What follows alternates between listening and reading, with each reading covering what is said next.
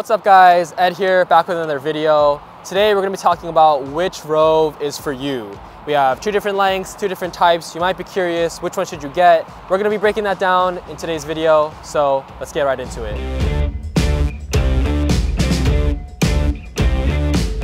If you're wondering which ROV is for you, with me on the right side I have ROV Pro in both lengths, and on the left side I have ROV Mobile in both lengths.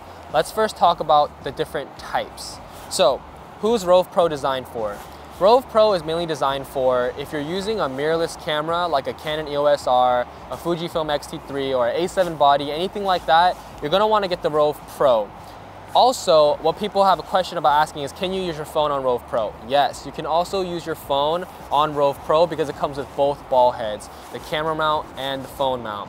Now another pro of ROV Pro is that it has the built-in intervalometer, so it allows you to plug a shutter release cable in. Now the reason why this is important is because when you plug a shutter release cable in from ROV Pro to your camera, you're able to get time lapses and trigger the shutter in your camera using the slider. Last but not least, ROV Pro has a gunmetal finish, while ROV Mobile is just a regular black finish. So kind of gives that premium look. So those are the main key features of ROV Pro. Another thing to consider about ROV Pro before purchasing it is, what type of videography are you doing? Are you getting paid for gigs? Are you doing it for fun? Are you vlogging? Are you traveling? Now ROV Pro is mainly catered towards people who have a little more camera knowledge on the mirrorless camera side. So they're aware with manual functions, with cameras, and they like traveling, and they're probably using things like drones and gimbals to accompany the slider when creating films. Now if you're thinking about getting ROV Mobile over ROV Pro, you also have to consider what type of videos are you shooting. Now for ROV Mobile, it's mainly intended for people who love capturing moments. They're not too caught up, they're not doing too much post-processing. Sometimes they're even editing clips in their phone and compiling a quick video to share with family or friends. Also, anyone who's designed to get iPhone films, or someone who's trying to take maybe like iPhoneography or mobile filmmaking to the next level, ROV Mobile will be a great option for you as well. Also, if you don't have a mirrorless camera and you don't plan on getting a mirrorless camera anytime in the near future, ROV Mobile will also be a good option for you as well.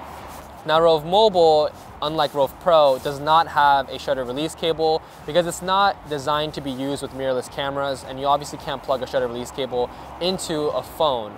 But you can access time-lapse ability through the mobile app, which is available when you purchase ROV Mobile. Another key feature that you guys will notice in the box is that in ROV Mobile, you don't get a Pro ball head, which means a mirrorless camera is not intended to be used on ROV Mobile, just your phone, which is why it comes with the phone mount. Now the next thing to consider when figuring out which ROV is for you is the lengths. So obviously we've switched it, but now we have on the right side of me the everyday length and the traveler length.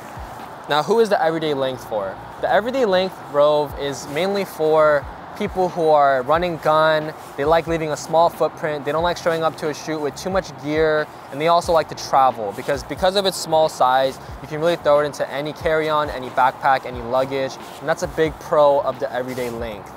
Another thing to consider is how you edit after you've captured your clips and you're editing in post-production. Are you the type of person to edit your videos very fast in more promotional space? Like, are you not on a clip for a prolonged period of time? That means that everyday will probably be good for you, because even if you had longer slides and you end up with a longer clip, that extra length probably won't even make it into your video because you're always doing fast cuts. So that's another thing to consider before thinking about which length you need. Now who is the traveler length for when it comes to ROV? The traveler length is mainly for people who are more precise about their shots that they're getting, or someone who's using their slider in a studio setting, or most likely on some type of gig. Now having that extra 8 inches of slide, because it's 16 total inches of slide with the traveler length, it allows you to get longer shots, which will show more of what you're doing. So like we talked about for the other one, if you're the type of editor who likes to have long clips in your video, the traveler length will be good for you.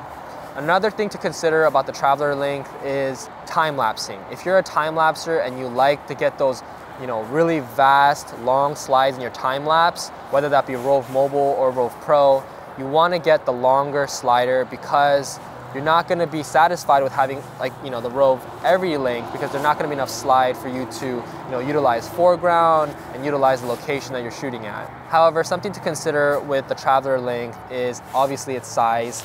It's much larger than the everyday, so it's not something you can quickly, toss in your backpack or your carry-on luggage when you're traveling. It is something that you're going to have to kind of carry, but chances are, if you're carrying a big slider like this, you probably have other gear that you're carrying as well, so that shouldn't be a problem.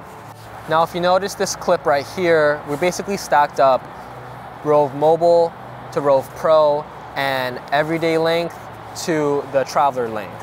You can see where the everyday length stops and the traveler keeps going. So this will give you a good gauge of how much extra travel you're actually getting with both lengths.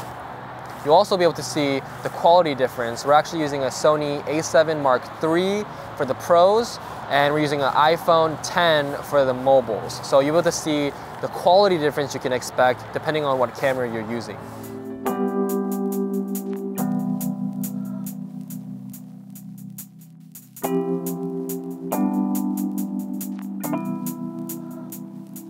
Thank you guys for tuning in for this week's episode on Which ROV Is For You. If you still have questions, be sure to reach out to us at support@rhinocg.com. Other than that, subscribe to the channel if you haven't already, guys. Like this video and comment down below. We'd love to hear your guys' thoughts on ROV or any questions you guys might have.